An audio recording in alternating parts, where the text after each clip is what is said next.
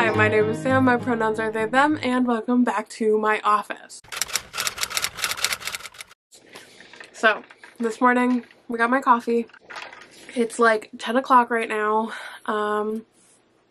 and I just finished with yesterday's vlog, so we're getting started on today. I have a bunch of cleaning to do today, but I really want to focus and prioritize my reading because I want to get some stuff done. So the goal for today is to finish Light from Uncommon Stars by Ryka Aoki. Goal, finish. Not an unmanageable goal. I've got like 180 pages to go on that. And then I think that I also want to start Dear Senthuran by Akwaeke Emezi, because this one is about 200 pages, and that's not bad.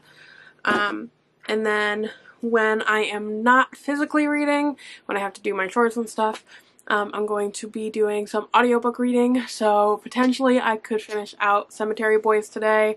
I don't know if I will do that or not. We'll see. So ultimately the end goal is to finish 2 books today. 2 of any. And we will see where we can get with that. So let's go get started.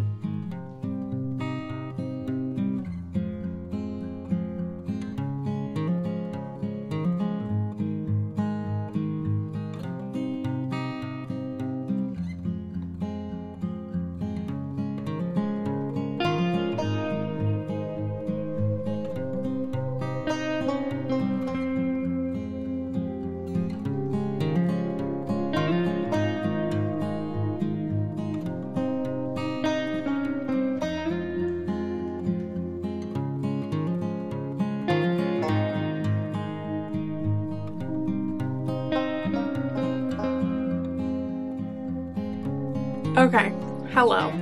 So as we have all noticed, I am not good at checking in at night.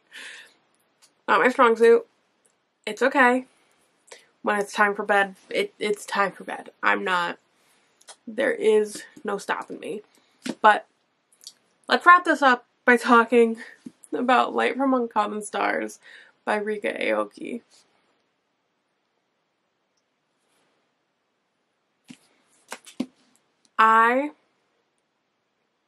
Okay. 5 stars. Honestly, 5 stars. I loved it so much in every single capacity. So, the last time I checked in, there was kind of like a 50-50 on like where things could start to go. And I think that things kind of went both ways. Which I really like. I didn't expect the ending in any capacity. And that's not to say like I didn't have ideas about what the ending was going to be, but it was like I was thinking option A or option B, and it was just like, absolutely not. We're going to go to option like F. And I was like, okay, fine with me. Rock your shit. But I've already sung praise about Ryka Aoki's writing, but I want to sing it some more because I just really feel like it's necessary to discuss how beautiful the way she weaves a narrative is, the way that she structures her sentences, the way that she shifts between perspectives so easily. It's amazing. I don't think that I've ever really experienced a narrative quite like this one. I find it to be like as impressive as I found N.K. Jemisin's The Fifth Season when I first read it, and I was like awestruck by the beauty and the detail of her narrative, and I feel very, very similar to this one, but in a very different way. This one really focuses on like the smaller details, and everything's like a very compact picture, and I just think that it's stunning. That it is stunning. That I feel the need to now go out and buy this book and break it down into pieces to just analyze how beautiful her structure, the way that she works with her characters are. It's just stunning. And I also want to talk about Katrina as a character. Her growth and her comfort within herself was truly beautiful, and showing how important outside sources are in someone's mental state. Oh my god. Like, it was beautiful. Like, it was a wonderful comparison of, like, yes, there are aspects within yourself that you are in control of and that you need to focus on, but your outside influences also have such a strong impact. You can't just isolate like that. Like, that's not how we function.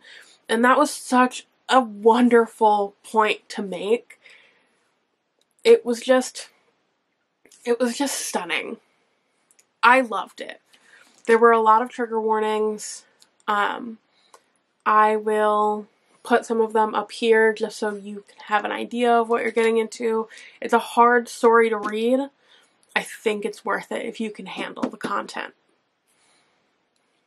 So that's where we're at. I did start Akwaeke Emezi's Dear Senthuran, but I'll start talking about that in the next one. So I hope that everyone is having such a fantastic day. The end of the Trans Rights Readathon is upon us. Let's finish out strong and keep reading trans throughout the year. And I will see you all next time. Bye.